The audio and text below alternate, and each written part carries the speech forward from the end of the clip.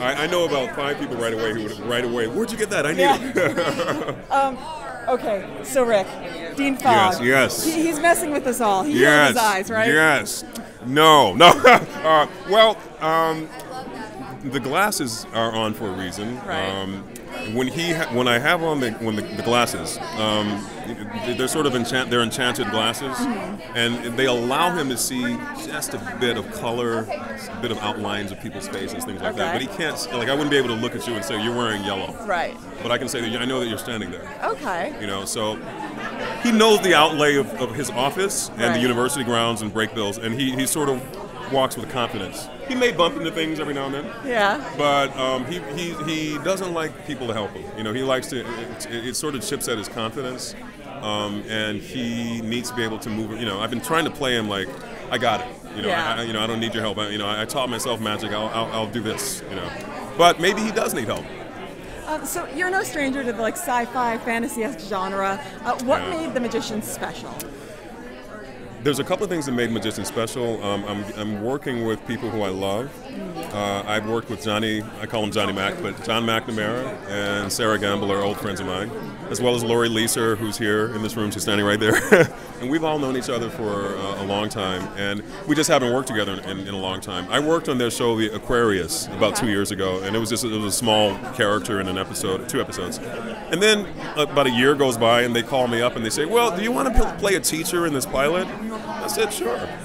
I had no idea what it was. Yeah. And I didn't even realize how the scope of gravity of the Magicians, because I hadn't read the books. I've heard of them, I just hadn't read them. And I read the script and I said, oh my God, this is good. Yeah.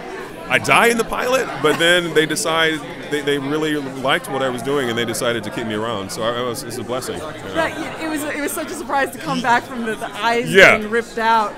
But it was so great to see you back. Yeah, it was wonderful, and I love the scene where Alice and Quentin. Quentin's late for class, and he comes in, and then he sits down, and then she says, "He's back." You know, and then I'm standing there, and then at the very end of the teaser, I take off the glasses like this. You know, and then I was like, bam, he's back. You know? Yeah. So it's a fun character, and my dad loves it because I get a chance to wear these cool suits. And but he really loves the show itself, which I think he's 75 years old, my dad, and he said, man, that's a good show. I love it. So it's reaching across demographics, which is a great thing. So what can you tell us about where Dean Fogg is going to be next season? I can tell you that there will be a love interest for Dean Fogg. Nice. Yes, not a student, but I certainly hope not. Exactly, but someone who is a very powerful magician. Very nice. Yeah, and I was pleasantly. They called and told me we got something coming up that we think you'll like, and I said, what is it? What is it? Maybe a little bit of romance, and I said, oh, really? Yeah. Oh, yeah. So they sent the script over, and there is a bit of romance coming up, and I don't know if they're going to continue it, but we did it. We shot it already, and it was fun. Yeah. So it's nice to see, the older teacher having a bit of a life. Yeah. That's more like lifelike, so yeah, we'll see. So if you, Rick, could take any character from The Magicians to Fillory, who would you take with you? Wow. Those that have not been there, or those that... Oh gosh, I mean, I guess it's just the ones from season 1, because we haven't seen season 2 yet. Right, that's true, yeah. That I would take with me.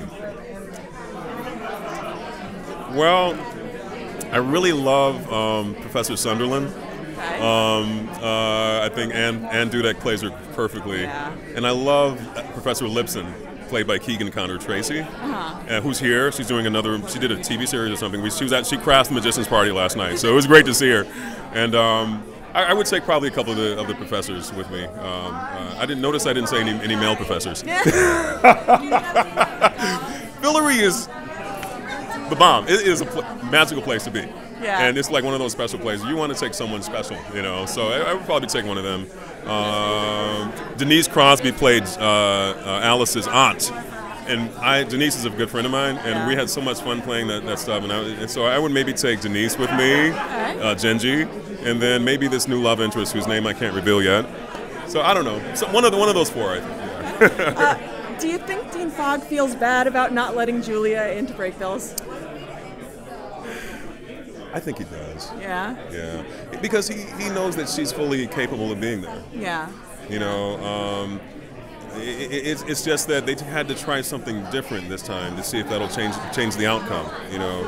But it didn't. Yeah. It made it worse. True. I lost my vision.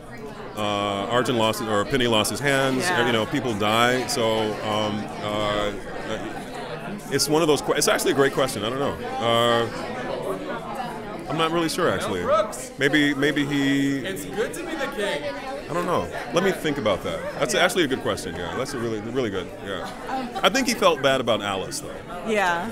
You know, and he even told I loved it because we were able to play it out, and I didn't.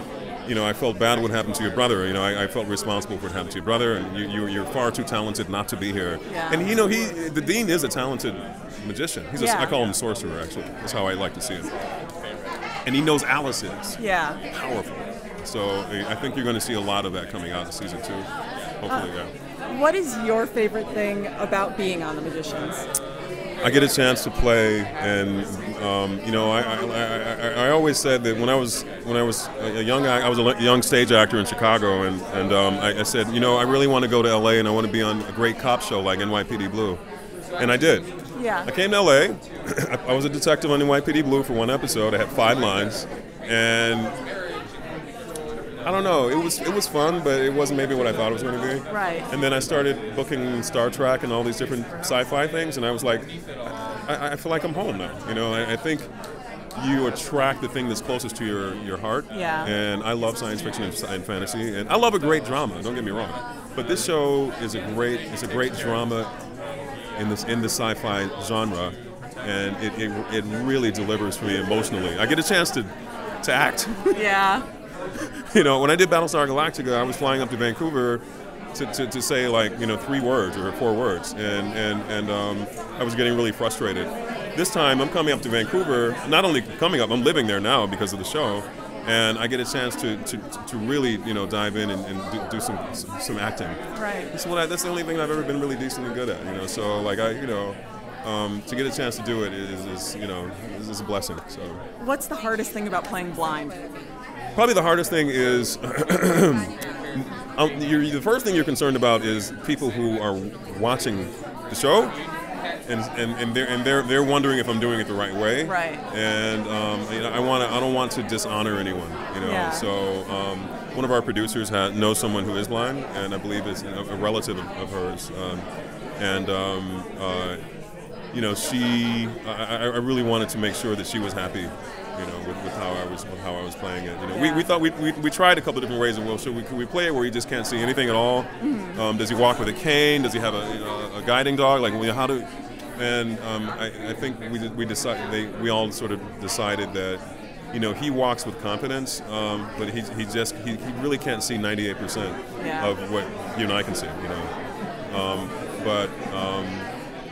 you know, hopefully it'll change. We'll see. You know. He needs the glasses. Yeah. Yeah. Well, Rick, thank you so much for It's a pleasure. talking with us. Oh my God, are you kidding? Thank you so much. Thank you.